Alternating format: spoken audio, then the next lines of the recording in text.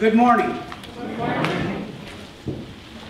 I very much like that Steve took what the devil meant to distract us and threw it right back in his face. Thank you, Steve. I have asked the pastor question. I'm going to read real quick to you.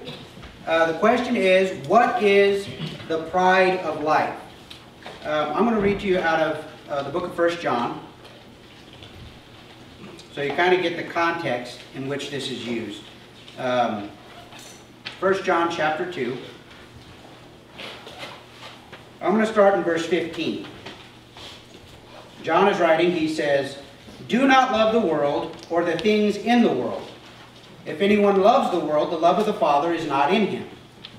For all that is in the world, the desires of the flesh and the desires of the eyes and pride of life is not from the Father, but is from the world. And the world is passing away along with its desires, but whoever does the will of God abides forever." This is the only time in all of Scripture that this phrase is used. Okay, pride of life. But there's two things that came to my mind as I was reading through this. The Garden of Eden. Let's take a look at what happens in the Garden of Eden real quick. If you'll turn with me to Genesis chapter 3. Don't worry, Dan. I'm going to get you up here. I won't take long.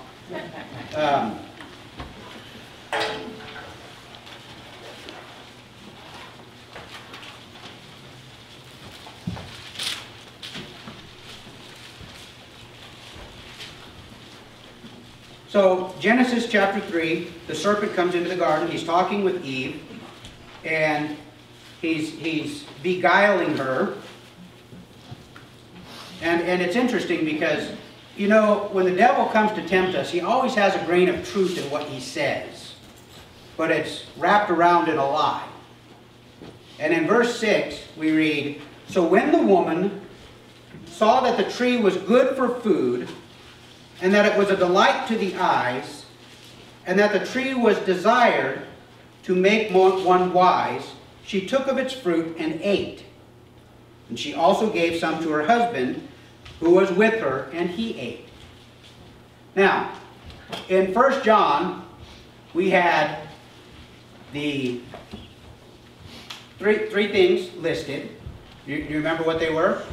It wasn't just the pride of life, it was what? Come on, have courage. Speak loud. Lust of the flesh, lust of the eyes, and the pride of life. Now, lust of the flesh, do you notice the first thing that's noted here? The tree was good for food,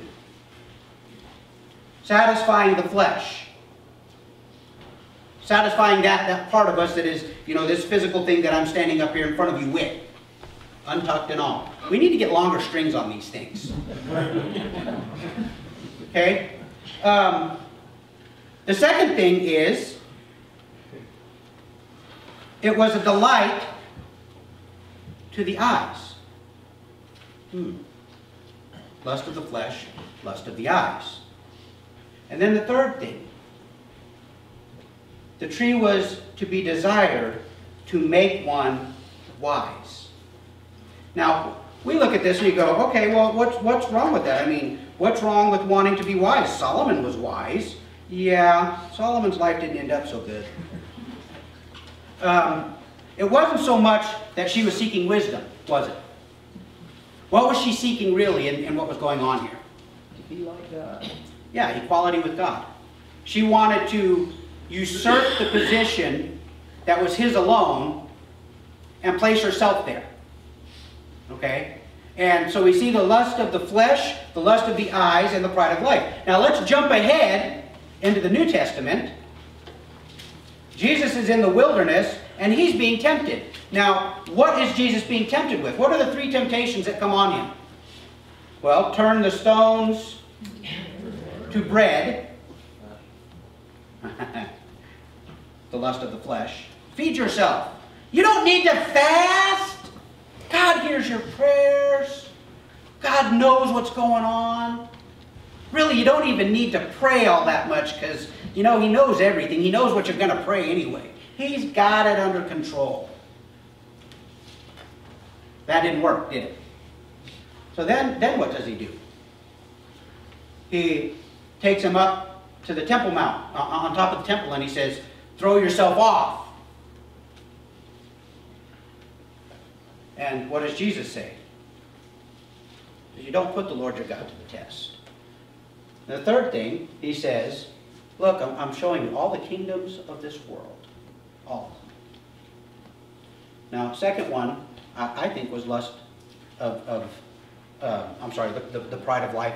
And the third one is also the pride of life, because, look, I'm going to give you authority over everyone. Just bow to me. And Jesus says what? Oh, come on, guys. You know the story. What does Jesus tell them? You shall worship your God and Him only. Okay? Now, we see three temptations that are laid out in the garden. And she failed, and man failed. And the first Adam brought sin into the world. Okay? You see three temptations given in the wilderness. Now, you see this stark contrast? Lay those two in juxtaposition. Okay? You have the garden where everything was given to them. Okay? It was blessed. God would come and walk with Adam in the cool of the evening. And they're tempting, and they fall. And now, you have Jesus out in the wilderness, which is in stark contrast to the garden. And he is being tempted. Now, you say, well, okay, how does this answer the pride of life? Well, to be honest with you, I can't give you an exact answer for you. But I will tell you kind of the summary of what it looks like. Essentially, the pride of life can be defined as anything that would exalt self in contradiction to that which God has called us to be. Okay? I'm going to read that again. The pride of life can be defined as anything that would exalt self in contradiction to that which God has called us to be. Okay? Now, for some of you, that might be your position. For some of you, it might be your prosperity. For some of you, it might be your accomplishments.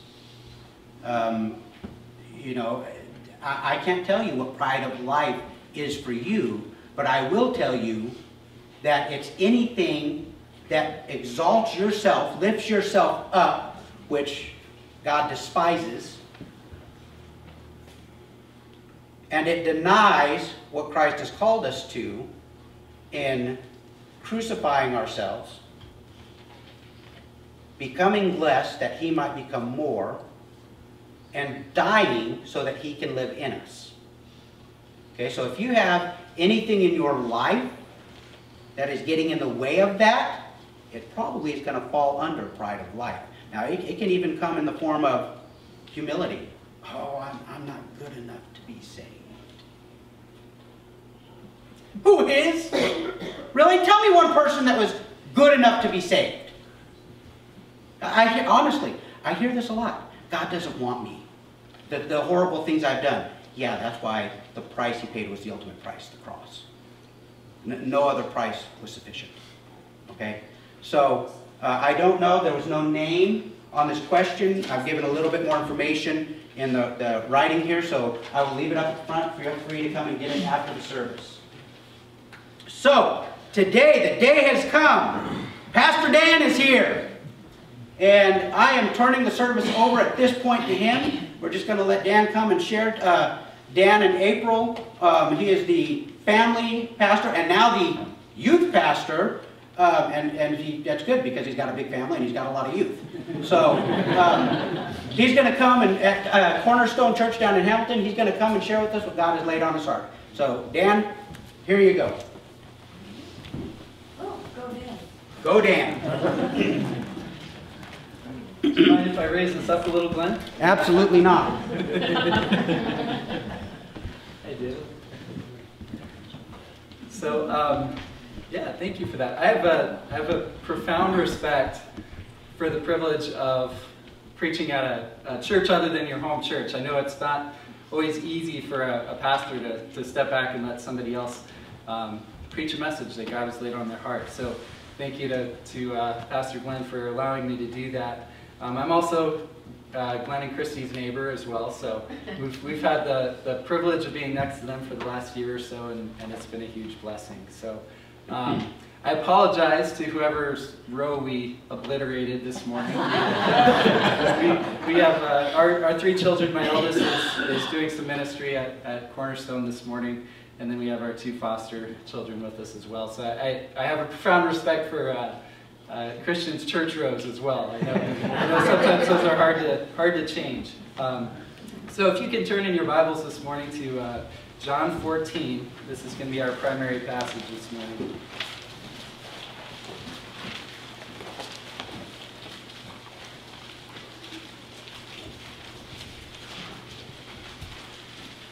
If I'm not loud enough, just holler, raise your hand, and we'll go from there. So, starting in verse 19. It says, "In a little while, the world will see me no longer, but you will see me. Because I live, you will live too. In that day you will know that I am in my Father, you are in me, and I am in you. The one who has my commands and keeps them is the one who loves me. And the one who loves me," these are 2 amazing promises that we're going to look at this morning. "He who loves me will be loved by my Father. I also will love him and will reveal myself to him." These are some of my my favorite passages in Scripture. John 13, John 14, 15, 16, 17.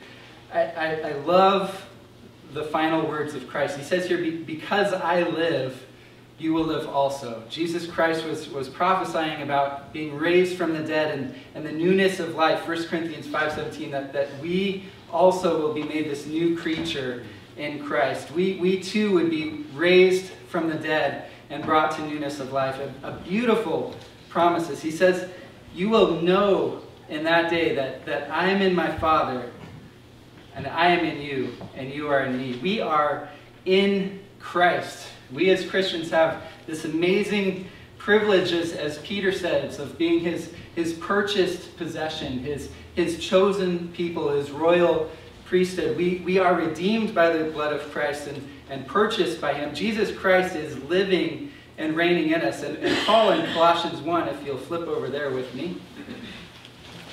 This might feel a little bit like a sword drill at some points this morning, so apologize for that. Colossians chapter 1.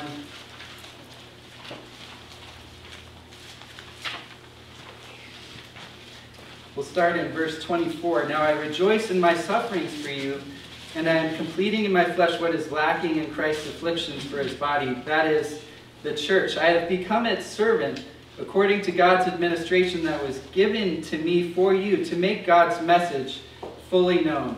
Verse 26, "The mystery hidden for ages and generations, but now revealed to us, to his saints.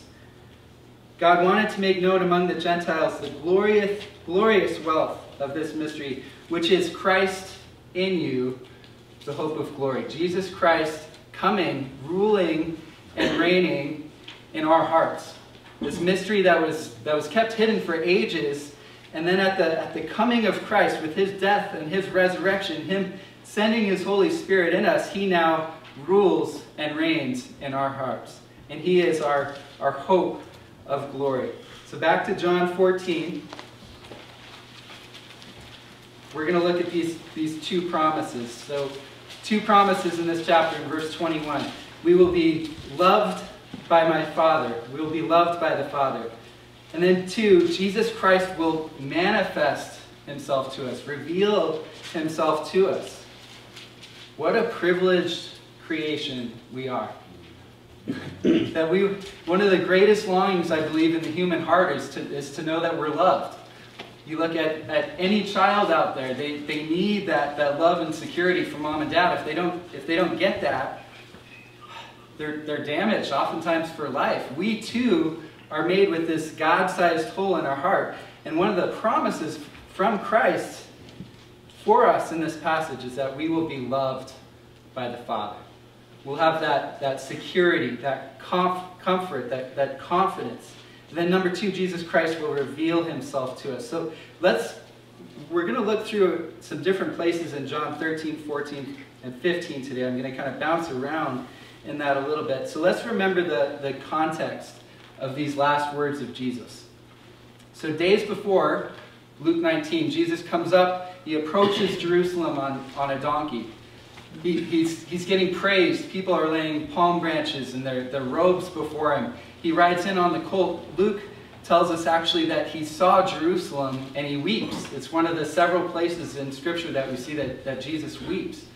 And I believe that Jesus didn't weep because he was afraid of the cross. He was afraid of the pain or the torture that he knew that he was going to experience. I believe that as you know, Matthew 9, when he looked at the crowds and he was moved with compassion, I believe he had you and me in mind. He understood that his mission was to save us, and he sees these people, this mass group of people, worshiping him, and he's broken in heart because he knows the price that's going to be paid. He was going to take on our hell, eternal separation from God for us. And here all these people are expecting Messiah to maybe to overthrow Rome, to set up some sort of government that would fix things. But no, that's not what Jesus has on his heart. He has you and me forever on his mind. Scripture tells us that as he approached, he wept. He was going to take on the very wrath of God against our sin. In John 13, this is his final night. This is Passover night. This is that moment where time is ticking away before his execution. And I believe that John shows us some pretty amazing insight into Jesus' heart. In John chapter 13, you can flip back there. Gives us a window into what Jesus is feeling. Starting in verse 1, it says, "Before the Passover festival, Jesus knew that this hour had come to depart from this world and go to the Father. Having loved his own who were in the world, he loved them to the very end. Now by the time of supper, the devil had already put it into the heart of Judas, Simon Iscariot's son, to betray him. Jesus knew that the Father had given everything into his hands, that he had come from God, and that he was going to God." There wasn't any question in Jesus' mind who he was, or what was coming. He knew very well. And as Scripture tells us, his face was set as flint towards the cross. He was on a mission. And verse 4 is an absolutely stunning verse. It says, "So he got up from supper, laid aside his robe, took a towel and tied it around himself." The King of the universe here humbles himself.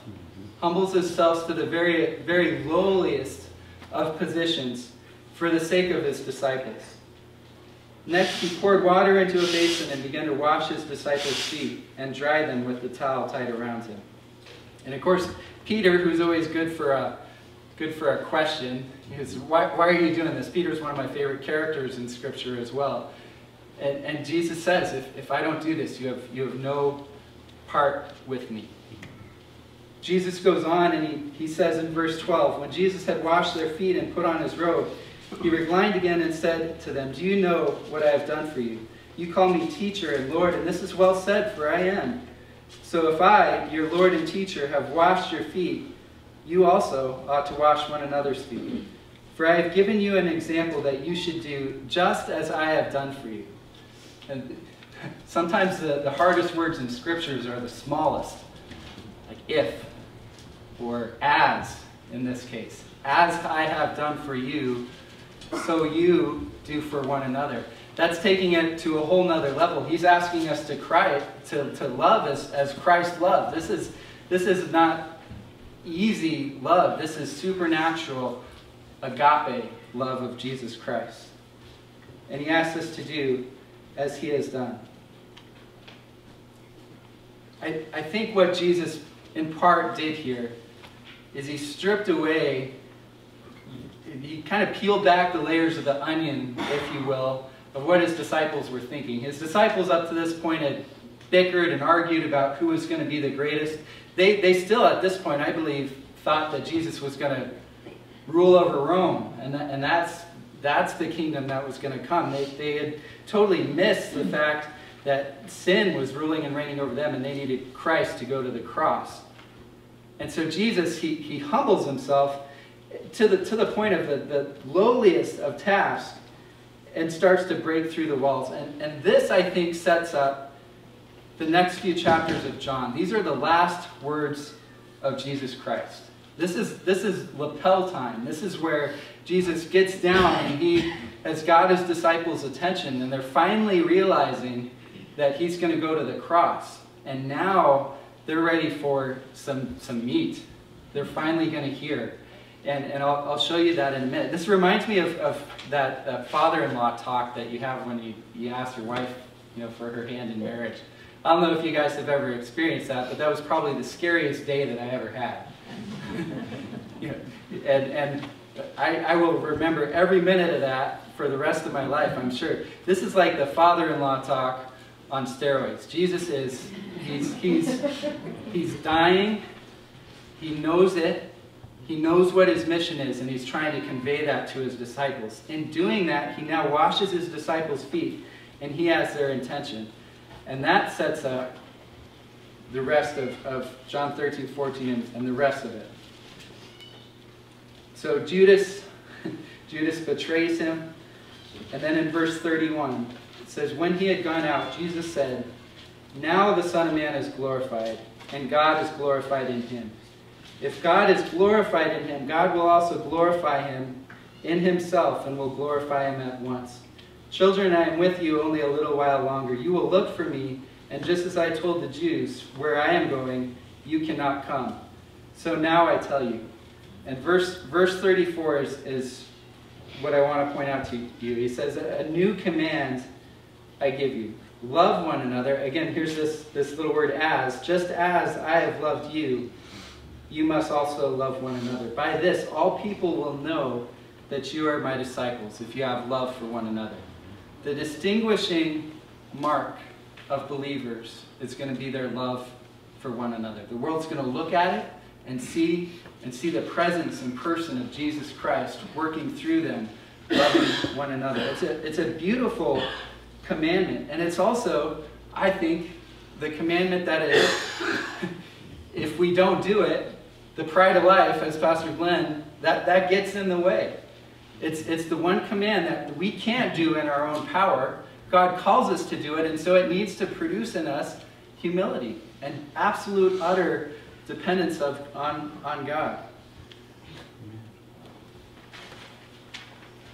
I believe that the enemy wants to target this commandment.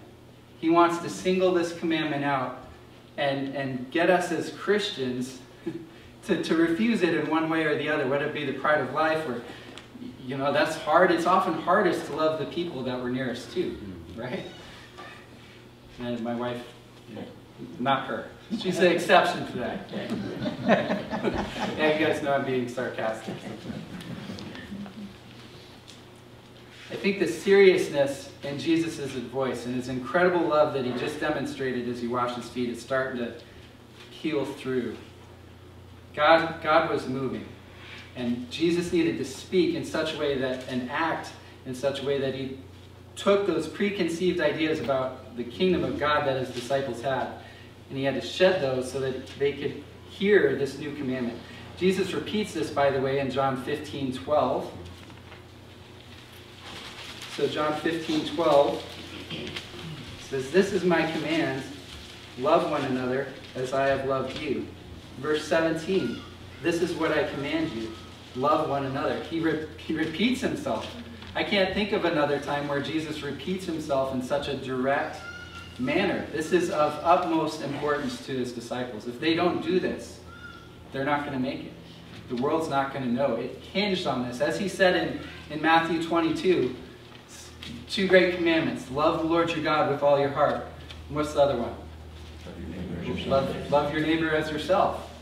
Jesus now boils these two commandments down into one. He says, love one another.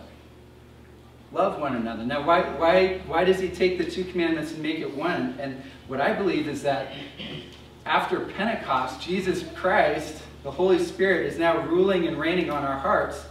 And I don't know your name, but when I love TJ, I'm loving Jesus Christ. Jesus Christ is in TJ. When I love him, I love him. It's a beautifully new and profound statement. And the disciples up to this point hadn't realized that the problem wasn't the external kingdom. The problem was the internal kingdom. Sin was reigning on their hearts. Jesus Christ was going to crush that on the cross. He was going to nail it to the cross. And he now was going to reign on the inside. And it was profoundly new and profoundly beautiful. So he repeats this command. And I thought about this as probably a poor analogy, but we have 6 children, and we drive the Dan van. One of my friends calls it the swagger wagon. Okay, it's nothing pretty, but I can't think how many times I have to tell my kids to buckle up. Anybody relate to that?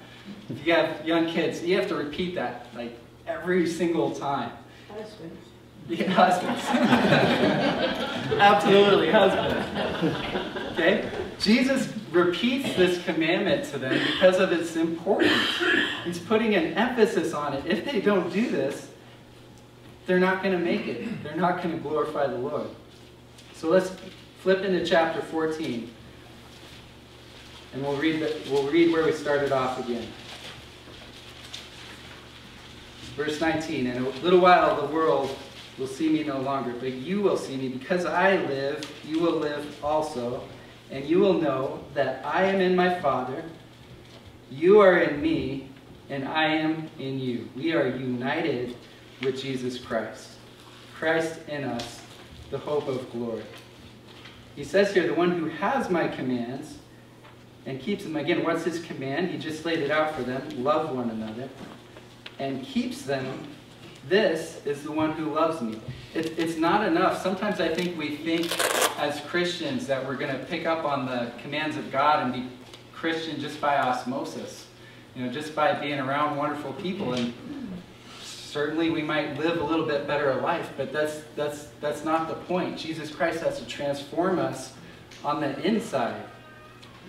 He has to become our Savior and our Lord. It's not enough just to hear his commands, but he asks us here to keep them. James 1 says we can't just be hearers of the word. We have to be doers of the word. Hearers and doers. Matthew 7:24, at the end of the parable about the wise man, he says the wise man is him who hears and obeys my teachings. And I would liken him to a wise man who has built his house on the rock. But the foolish man is the one who hears and then doesn't obey. You just let it go. And Jesus calls him a fool. We hear these words and we obey them. This word keep, Glenn had mentioned to me that he was going through a series on spiritual warfare, and the Lord had kind of tapped me about sharing this scripture with you. I was like, Lord, I don't really know this congregation at all, so how does this fit? This word keep here is the word tereo, which is it's a military term. It means to keep, to guard, to protect, to be a watchman over. It's got the Old Testament context of being a watchman on a wall. He says, you hear this command and you keep them, you defend it. That implies to me that this is a command that's going to come under attack. It's going to be something that our enemy is going to strive to use against us, strive to get us to bite and devour one another.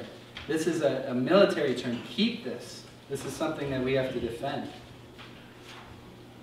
At the end of the day, if Satan can come into our bodies, regardless of what body we're in, and can divide us, can separate us, can get us to take this command that Jesus Christ gives us and throw it out for whatever reason. And sometimes we get really good at justifying that.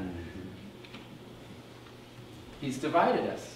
And all of a sudden the world looks at us and there's nothing there for me. They say that they love, they say that they know Christ, but then they don't love one another, and it doesn't make sense.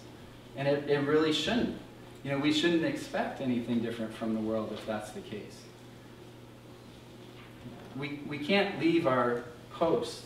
We can't take our eye off the necessity and the foundation that love is. 1 Corinthians 13 tells us that love is the greatest.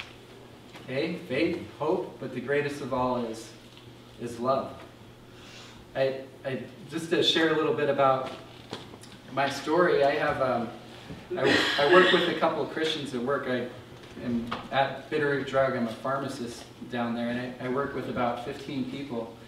And one of the things I found is that the Lord has opened up opportunities a lot this last year, but a fair number of my fellow coworkers are churched individuals, people that have been in church at one time or another.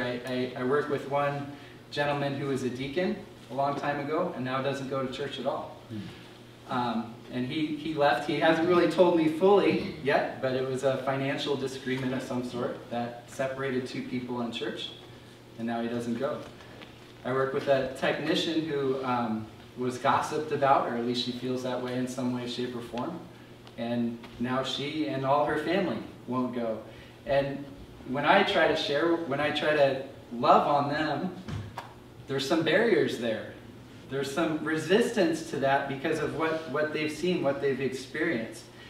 And what I want to submit to you is that we as Christians need to keep this new command, this primary command in front of us all the time. When we, and I'll show you this in John 17 later, but when we love one another, it's intensely evangelical. It's a beautiful thing, and when we don't, it does the opposite. It's very dangerous, and that's because of the emphasis that Jesus put on it and the emphasis that Satan puts on it in attacking. So regardless of which church body we're in, let us love one another. Let it not be said of us that we didn't shrink back, as Hebrews said, but we persevered in love. So Romans 13, let's look elsewhere in the New Testament where this comes up. By the way, the book that Pastor Glenn read out of this morning, 1 John, is almost all about love. Okay, the alternative, if we don't submit ourselves to this command, 1 John says, is that we actually hate. Right. If we don't love our brother whom we see, how can we love God whom we don't see? And he goes on, and Satan gets in that, and then he makes us a murderer. It's an amazing thing. So if you have time for that this week, get in 1 John and read that. It's a beautiful thing. But Romans chapter 13, we'll start in verse 8. Do not owe anyone anything except to love one another. For the one who loves one another has fulfilled the law. The commandments: do not commit adultery, do not murder, do not steal, do not covet, and whatever other commandment, all are summed up by this: love your neighbor as yourself. Love does no wrong to a neighbor. Love, therefore, is the fulfillment of the law. Galatians 5:13 says, for you were called to be free, brothers, only don't use this freedom as an opportunity for the flesh, but rather serve one another through love. For the entire law is filled up in this one statement: love your neighbor as yourself. But if you bite and devour one another, watch out, or you will be consumed by each other. Colossians 3:14, above all, put on love, which binds them all together in perfect unity. And then if you'll turn with me to Ephesians chapter 4.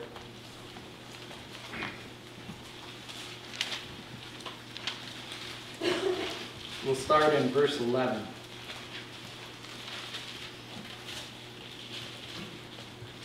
So this is talking about how we are called to one Lord, one faith, one baptism, one God and Father of all, and how grace is given to each one. In verse 11, he says, and he personally gave some to be apostles, some prophets, some evangelists, some pastors and teachers, for the training of the saints in the work of the ministry, to build up the body of Christ until we all reach unity in the faith and in the knowledge of God's Son, growing into a mature man with a stature measured by Christ's fullness.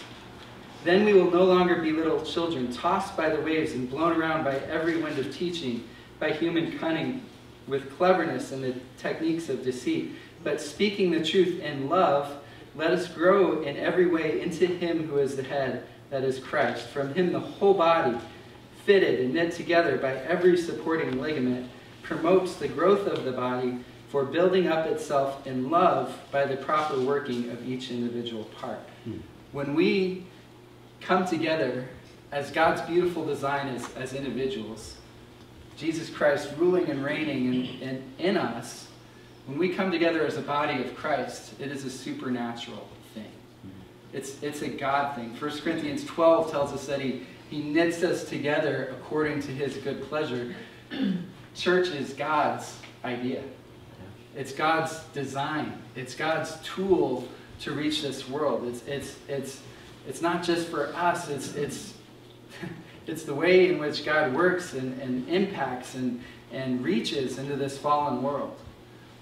And he tells us here, he says, as each part builds itself up in love, the promises here, verse 13, are that we'll have unity in the faith, we'll have fullness of Jesus Christ, pretty amazing promise.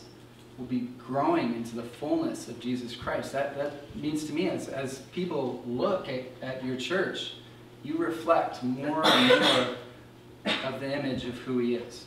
And it's more and more compelling to people because he's exceedingly beautiful, exceedingly wonderful, beyond anything else that we can describe or compare. Verse 15, he promises that we'll grow into this. The Ephesian church was famous for their love for one another. And yet, Paul, throughout his letter, he reminds them of the importance of being together. And in verse 1:15, he says, this is why ever since I have heard about your faith in the Lord Jesus and your love for all the saints, I never stop giving thanks for you as I remember you in my prayer. I pray that the God of our Lord Jesus Christ, the glorious Father, would give you a spirit of wisdom and revelation in the knowledge of him. In verse 19 of chapter 2, he says, so then you are no longer foreigners and strangers, but fellow citizens with who? With the saints. Fellow citizens with the saints and members of God's household, built on the foundation of the apostles and prophets, with Jesus Christ himself as the cornerstone. The whole building, being put together by him, grows into a holy sanctuary in the Lord. You also are being built together for God's dwelling in the Spirit. And then in 3:18, and sorry, I'm doing the pastor thing. We say a verse and then we tend to back up a little bit and read more.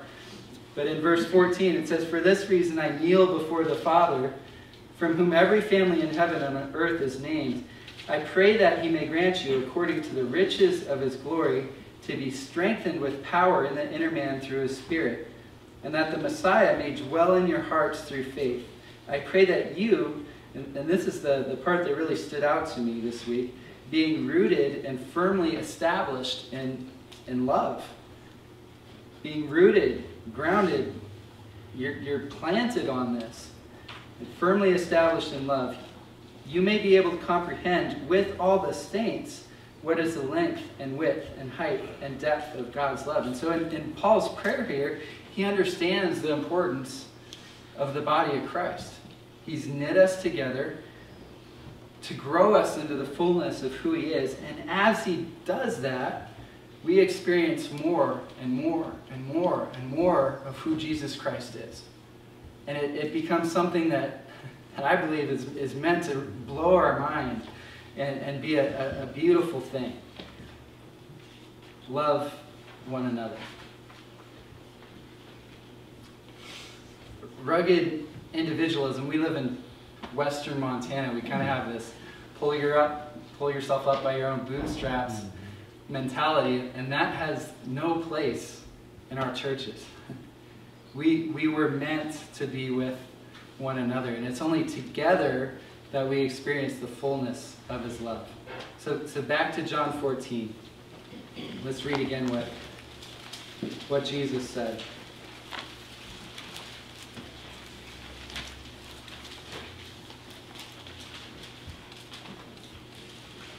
The one who keeps Again, guards, defends, protects.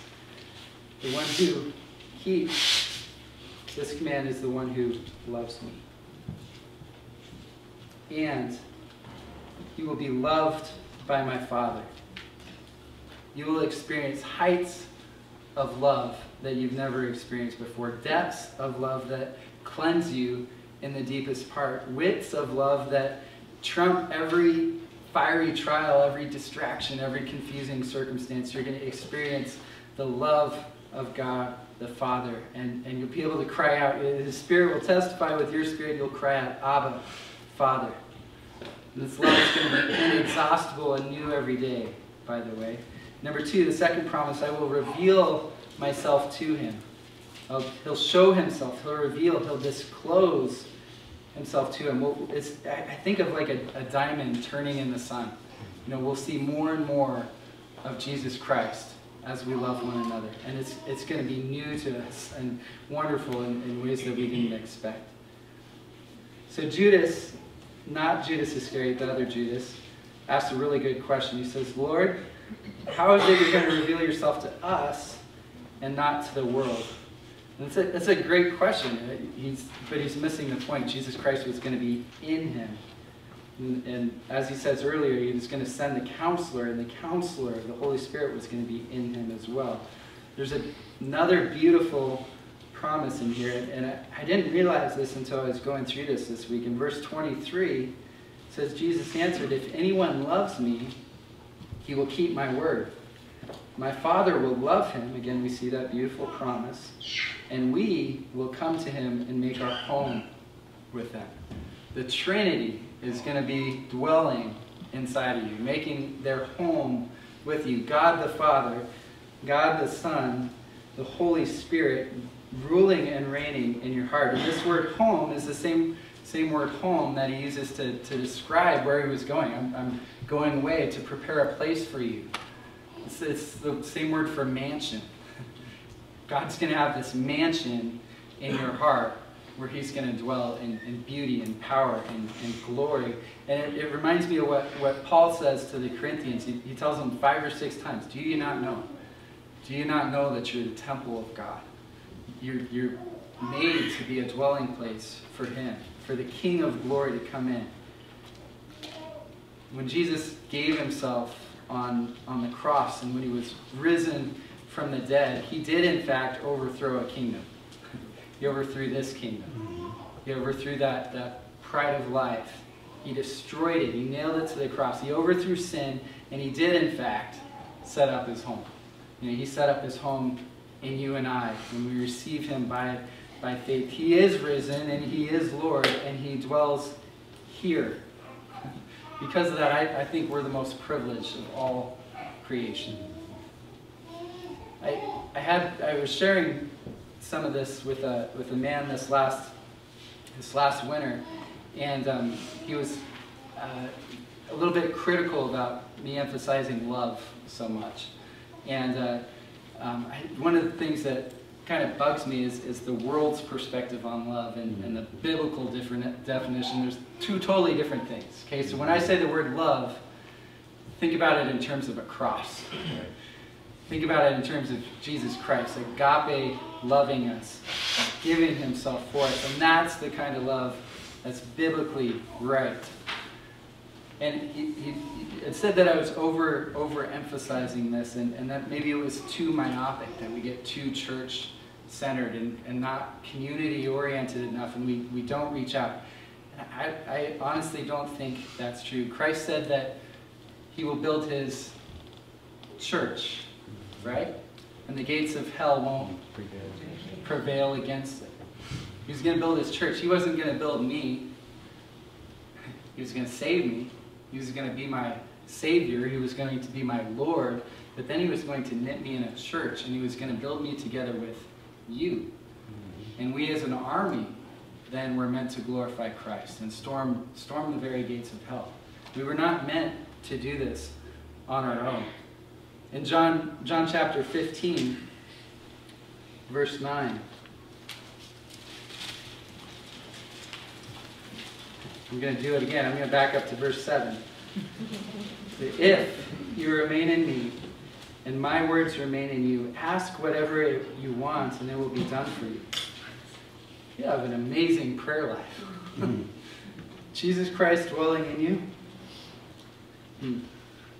Verse 8, my Father is glorified by this, that you produce much fruit and prove to be my disciples. When you keep the words of Jesus Christ, to love one another, you will bear much fruit.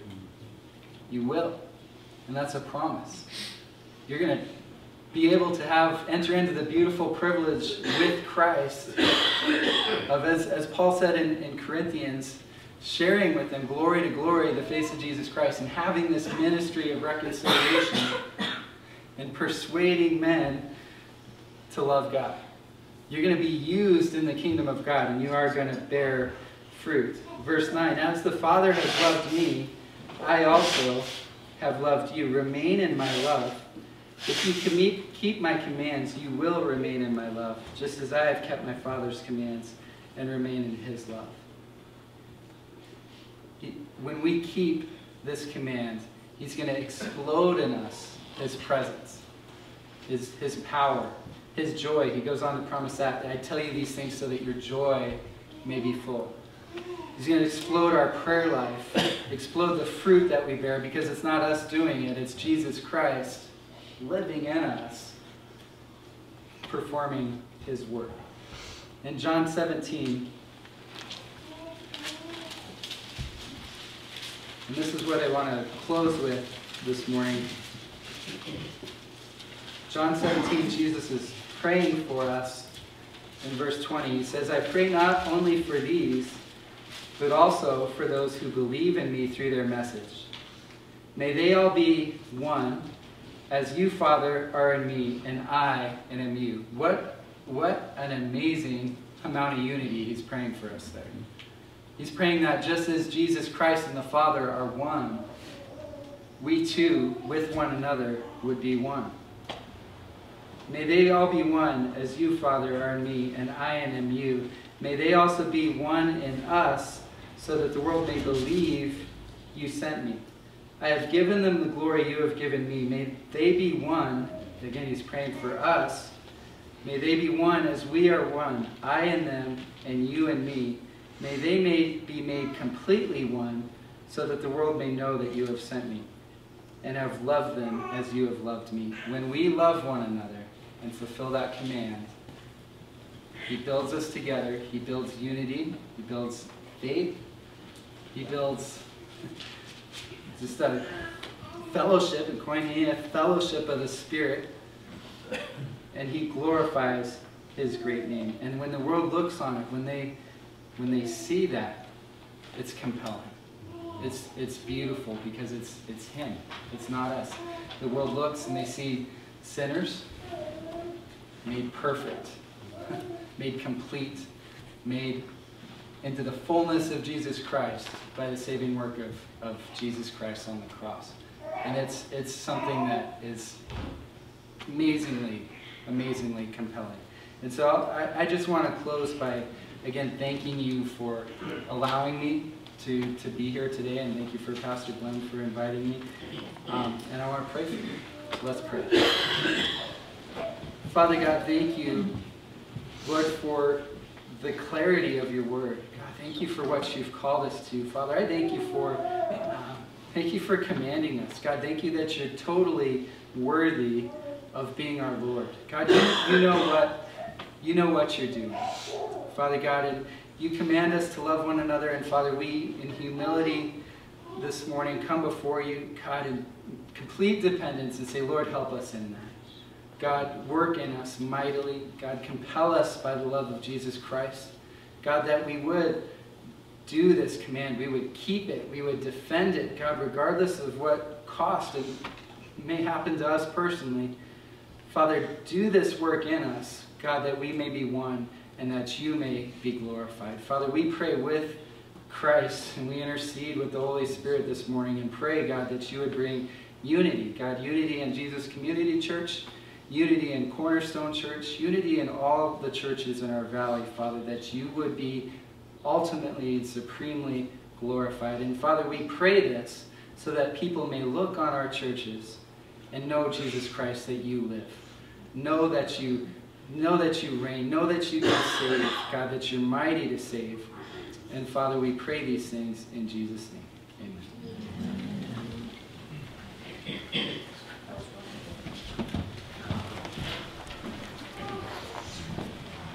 I didn't know it go that high.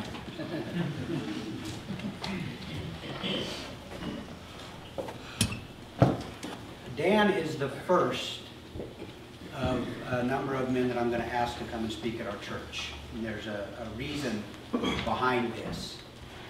The Church of Christ, his body that is present here on this earth, is not limited to these four walls. Or six, or this building.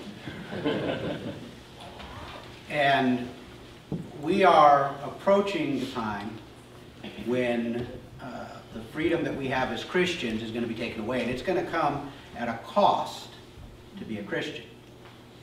And we need to understand that for a long time we've majored on the minors and minored in the majors. In 1 Corinthians, Paul writes, actually I'm gonna turn there real quick, 1 Corinthians 14.